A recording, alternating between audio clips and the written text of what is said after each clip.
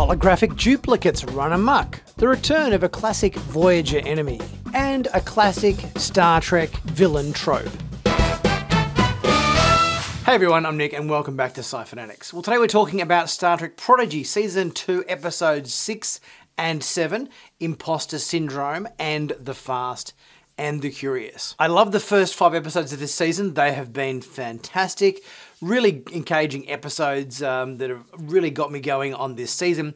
Although I kind of feel like episodes 6 and 7 maybe have been a little bit of a bump in the road. I think, to me, they sort of feel a little bit like filler episodes where we're up to the end of last episode. We were on the journey. We're off to look and try to find Chakotay. We've got the Spiral Nebula thing going on. But episode 6 kind of spent most of its time with the kids trying to program their duplicate holograms. And then episode 7, they got sidetracked in a Kazon run ship race on some planet somewhere. I kind of feel like I was really eager to keep going on the journey that these guys were traveling on, but it sort of felt a little bit like in these couple of episodes that we've sort of put the brakes on their mission and then we have to go off and do these other things now which have no bearing on the entire story of the season as a whole. In episode 6, we get the kids obviously starting off much further into the episode, and then we do the whole kind of 24 hours earlier routine to kind of hook us into the episode. And we work out that obviously the Infinity is due to be destroyed. Its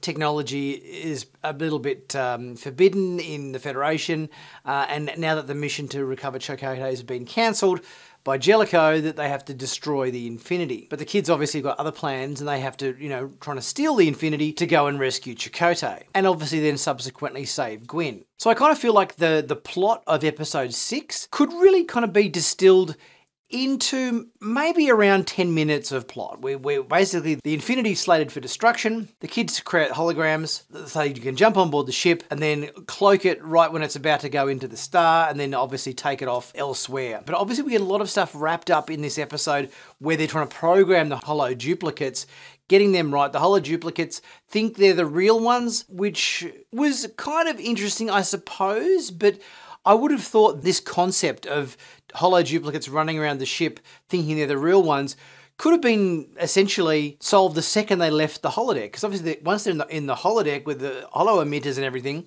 they were there, but I don't think every single corridor and space on board the starship has got a holo emitter in every single hallway. I mean, the Doctor's walking around with his mobile emitter, so he obviously wouldn't need that if there was holo emitters on every single deck, on every single place on the ship. But I kind of feel like they kind of ignored that little bit of plot and they kind of had the holograms running around the ship, thinking they were the real crew, which under normal circumstances would have been thwarted the second they stepped outside of the holodeck space. So it seemed that aspect was maybe a little bit of a stretch.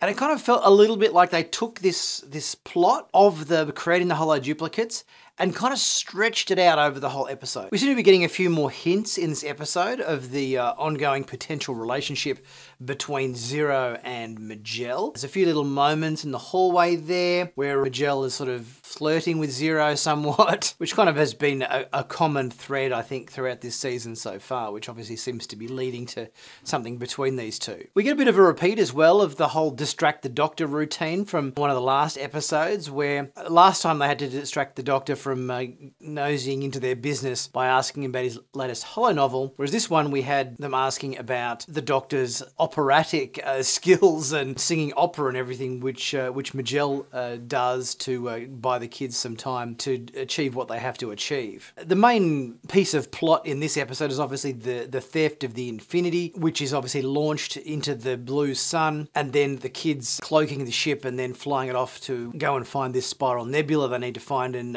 activating the holo duplicates of them on board the ship. Everything else apart from that I think is kind of just a bit of filler, but it certainly was fascinating at the end of the episode where the holo duplicates, clearly when they have been rebooted with the wrong personalities installed. So all of the characters are switched up into different bodies. Dal and Zero have swapped bodies, so we've got the Dal body with the Zero personality and a Zero body with the dull personality. Rock and Jankum have switched bodies, so we've got Rock's body with Jankum's personality and Jankum's body with Rock's personality. Gwyn and Murph have swapped, so we've got Gwyn making squelchy, squirky Murph noises, and therefore it would also mean that we've got Murph's body with Gwyn's personality in it, which should make for some interesting characterization in forthcoming episodes.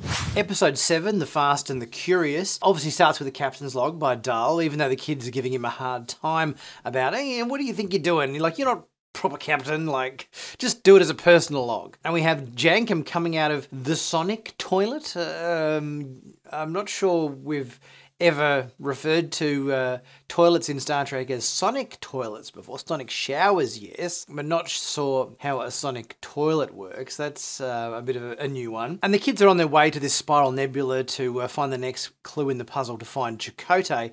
But the whole story kind of gets a bit hijacked. We end up taking a shortcut through a Borg transwarp conduit, but a Kazon device attaches to the hull, and they find out that some Kazon Maj or whatever is using this Borg transwarp conduit to capture starships passing through, and then putting them to some kind of test in a race through subterranean tunnels on his planet, which turns out to be all run by a Agamus or Landru style evil kind of AI computer that's kind of taken over. I kind of did feel like this was a bit of a hijacked episode. I think it's sort of like, I get that we sort of maybe can't have every single episode advancing the plot to the overall storyline, and I get that we have to sort of pace it out a little bit in some instances, because I suppose the first 5 episodes were so rapid fire in their constantly advancing of the plot.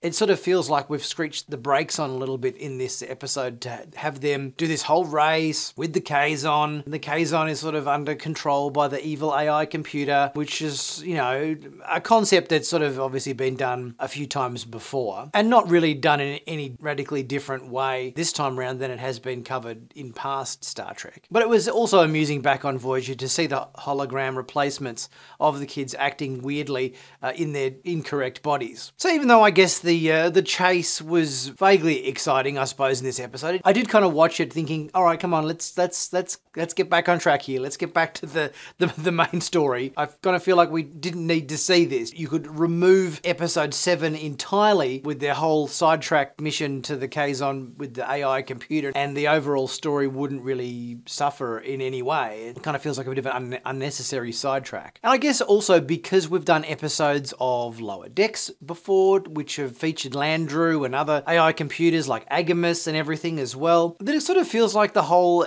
evil overlord AI computer concept has maybe been done a little bit to death recently. So I sort of felt like that wasn't something necessarily fresh and new we haven't seen for a while. But it did end in quite a surprising fashion, with Zero sacrificing his suit, I suppose, by damaging himself by smashing into the evil AI, breaking his suit, getting his arms ripped off, and his containment suit thing is significantly compromised. So that was a bit of a surprising turn of events, which I didn't anticipate happening, and I'm not sure how that's going to play into future episodes. Broken Zero and fritzing out of reality Gwyn. Everybody seems just a little bit not quite right. And this episode ends with back on Voyager with time slowing down and freezing, with these strange ghostly tentacles reaching out in through the hull of the ship, stealing Murph, who's inside Gwyn's body, and then time unfreezing and returning to normal again. So I'm guessing this is the setup for episode 8. Overall, I didn't hate these last couple of episodes. They were okay.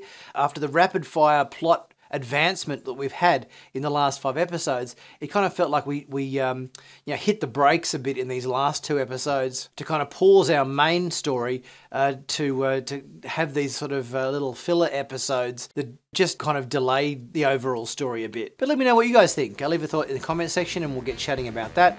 Guys, if you haven't subscribed to Sci-Finatics yet, be sure to do so. Click on that big subscribe button to stay current and up to date with all the latest Star Trek news on YouTube. And be sure to check out my cool t-shirts, hoodies, mugs, caps and stickers and everything in the merch store. Plenty of cool sci-fi and Star Trek themed designs in there, and always at pretty reasonable prices, which really helps support the channel and pick yourself up a great bargain at the same time. Hope you guys are enjoying the show, and I'll catch you next time.